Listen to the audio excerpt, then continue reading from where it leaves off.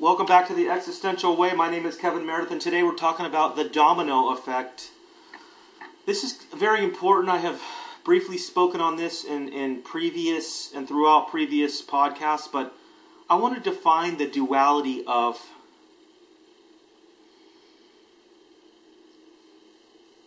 the false nature of a single understanding. The idea goes like this. You know, most chosen TIs,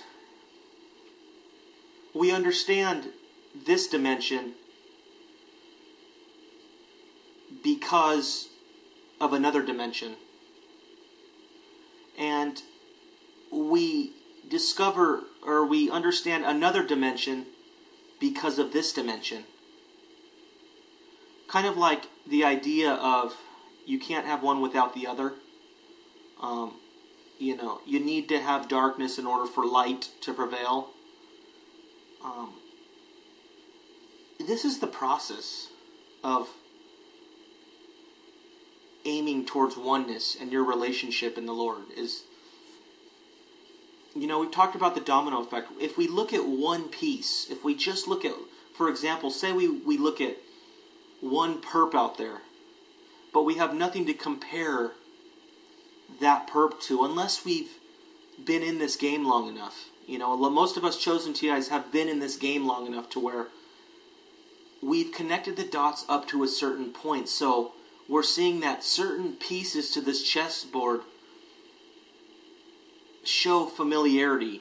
We recognize them based on the outward expression of their behaviors, their appearances, their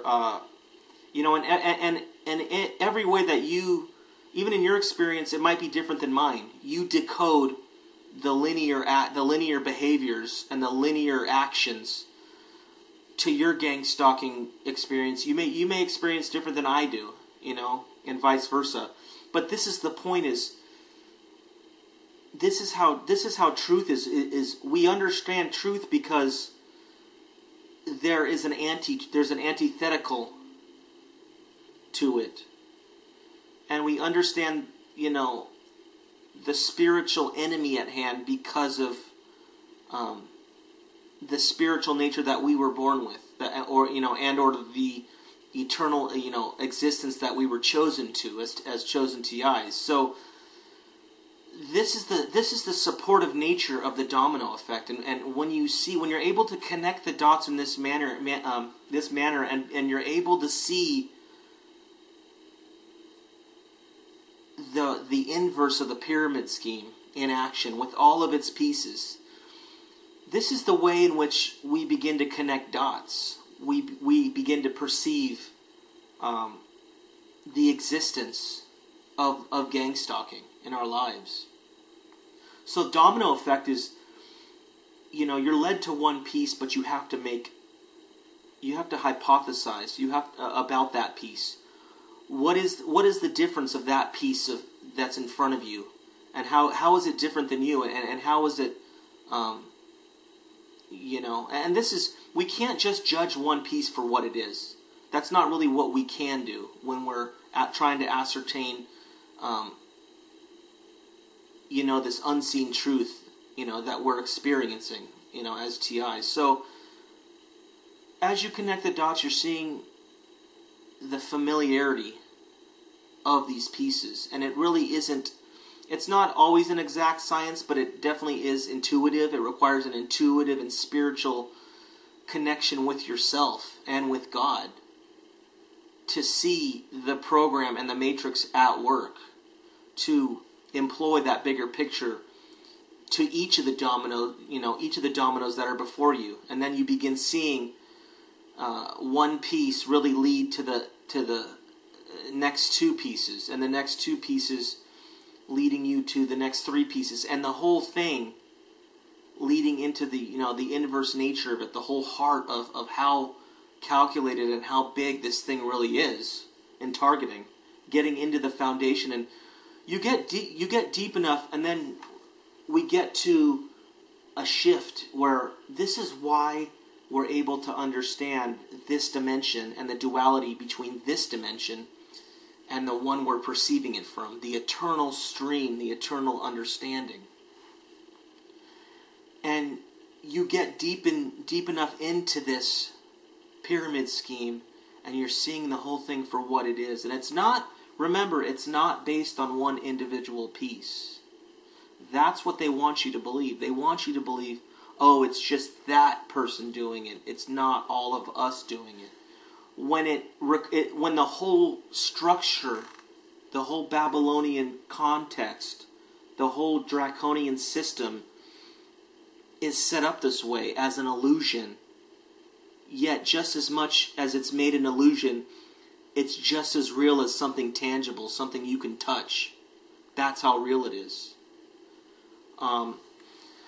And that's why I talk about the single-mindedness and the false nature of the single-mindedness of the chess piece, of the domino piece, of the person, of the perp or the gang-stalker playing the game. These type of pieces, the single-minded false nature is needed for this piece to have a part in the game. If this piece can perceive the duality of here and there at the same time, or this third dimension, and or the eternal dimension, then they wouldn't be a part of this game. They wouldn't be one of the pieces on the board. They wouldn't be one of the pieces in the Truman Show. They wouldn't be allowed to be. And so this is why you have shunning, you have isolation, because every once in a while God will choose a piece out of that. He says, you know what? That piece right there, I'm gonna make him or her get it. I'm gonna choose that piece out of this game, this dimension, this matrix. And so we have this idea of connecting the dots. This is depth perception. You're taking your perception from an eternal state. You're reaching into this third dimension. That's depth perception. You're seeing beyond, because it's very intuitive, yet it's very divinely and spiritually connected. You have to be given this. This is a privilege. This is an honor. This is a calling. This is a sanctification to be able to do this. And so it's not about the individual perp. It's about the program at hand and your ability to affect it. And your ability to recognize it for what it is. That's why they're so afraid of you. Is once you're able to recognize it, half the battle has been, everything they fought for, half of it has been taken off the board. Because now you see what they're doing. You see the program of the Matrix going on around you. And your eternal existence factor has told you that you're no longer a piece to this game. You are now a living soul. But it definitely does go further than that. Now, you get to a point where not only are you moving forward, but in looking back, and it's not really looking back, it's recollecting your thoughts and the events that have led up to the depth perception of existing in the eternal qualification and the process thereof. These events aren't by accident. They were chosen for you to see.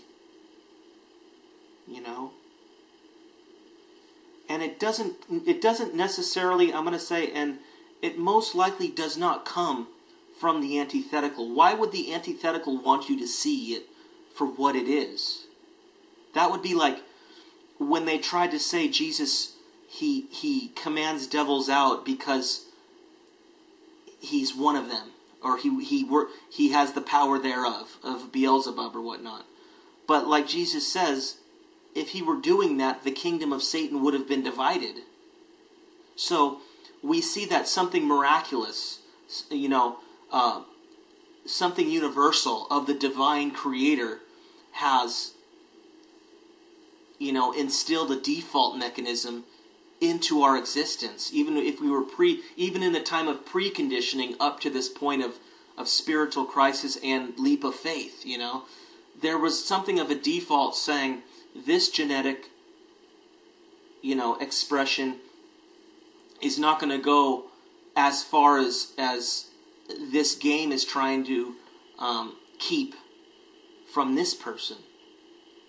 And something happens to the person, and God, you know, miraculously gives this person eyes to see and ears to hear. And you make these connections. You recollect your life events up to the point, but you're also making these connections up to a certain point in time. And you see what's going on. You look at the patterns before your eyes. You see who's involved. You look at the behaviors, you know. And you begin knocking down, you know, dominoes, and the effect, it begins growing. That depth perception, your understanding grows deeper. You're in two dimensions at once, but the dimension that you're working for is the eternal one now. You've been chosen out, you've been sanctified, and it's giving you that front row premiere, that frontline battle that this dimension doesn't want you to be a part of, doesn't want you to have. Now it knows it has lost ground in controlling you for its purposes. It no longer can do that. So half of that battle has been won. To be sanctified, how great is it to be sanctified in this life away from the world? Half the battle there has just been totally, the world has been turned upside down due to your existence now. That's how amazing God is in choosing out His own. And now He gives you eyes to see and ears to hear. You're now recalibrating everything that you thought you were, and the whole way in which you used to live and you used to exist. Now it's no longer a means to an end, but eternal constancy is now an ends to a means. You're removing that end goal of material, acquiring material, and you're now focused on being present and seeking out the sobriety of present awareness of who the person of Jesus Christ is, you know, as your firm foundation, as the filter for your future, you know, experiences of choice and experiences that you're seeking to build your personal truths on, to show how unique God is, you know, in your life. That's the whole purpose, is God is identifying His uniqueness in and through you by instilling, you know, His witness of the Holy Spirit in your life, but also working the kingdom through you, presenting the kingdom, making you a living vessel in a dead, fallen world. Wow, their battle is won, at least on, you know, their battle is lost. The world's battle is lost to do your part that now you're playing for God. You're playing on the winning team now. The eternal stream of no beginning and no end. Now you see you can't judge each piece, because each piece is a single-minded false self, empty vessel, which only knows its position. It doesn't know, it's not of the light. It will never be from the light. It will never go to the light. It wasn't created from that manner, that source. It was created from a fallen source, aka Satan. So these perps are not going to know their single-minded false nature. When someone only lives by half of the side of the coin, that half of the side of the coin is their total reality. They couldn't, anything beyond that, they're going to find offensive and they're going to want to persecute. While for the TIs, now we have a greater understanding. Now we grow in patience. Now we endure, because we are understanding both sides of the coin, but we are representing that eternal stream. We are identifying with it, and our depth perception begins on the winning team, in that eternal stream, that eternal dimension, and it is perceived into the third dimension. And so you're more clearly able to recollect the patterns which have been preset before you to make the connection up to this point of the situation you're in, and the power you have thereof. because the matrix is linear. It only functions in a debased, low frequency, false vibration, low vibration standard in which movements only operate according to that which, the game of the matrix is set up for. The game of the matrix does not come from the divine creator. It comes from a fallen state and requires corrupt vessels to play part. And you'll see that. You recollect. As you're moving forward, you're also recollecting these patterns and these insights that determine your uniqueness as a chosen TI. Always. And that's why the present, having your conscious, is having your soul. And if you have your soul, you have eternal life. Go to my previous video on, let's see, I don't know if I still have that video up, but go to it if I still have it, talking about, your practices as compared to your calling and how you should remain eternal. So this is what it is. You understand one domino, one piece of the game, by finding the similarity and connecting it to the next piece in that board. And it basically comes down to being a pyramid and a pyramid scheme.